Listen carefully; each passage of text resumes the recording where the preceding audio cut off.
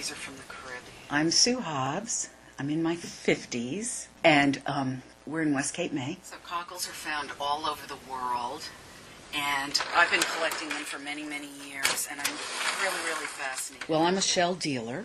I'm a specimen shell dealer, and I sell to collectors and museums all over the world.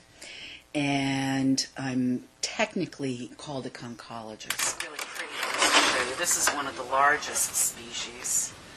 This is from East Africa. A professional scientist who works with shells and the animals that make them is called a malacologist. It's a massive thing. It's really, isn't that beautiful? Okay, these are all knobbed whelks that were collected by a professional conch fisherman in the Delaware Bay and in the ocean just off Cape May. These were fished commercially for the culinary industry, and they were canned for squingili or sent to Asian markets.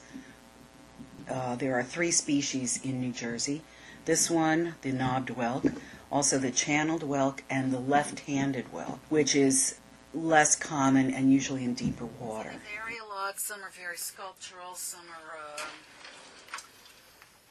I got a phone call. I was at work at Whalesdale, and my husband called me, and he said, "You won't believe what I just found. You won't believe it." He said he was pulling the animal out of this shell, which happened to be a female, and this thing fell into the sink with a clunk. And he looked at it, and he thought it might have been a piece of shell, and then he realized, no, it's a pearl that this particular individual produced.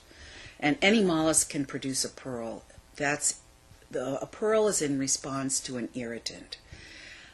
And this isn't valuable as far as jewelry is concerned, but as a natural history curiosity, it's almost unique.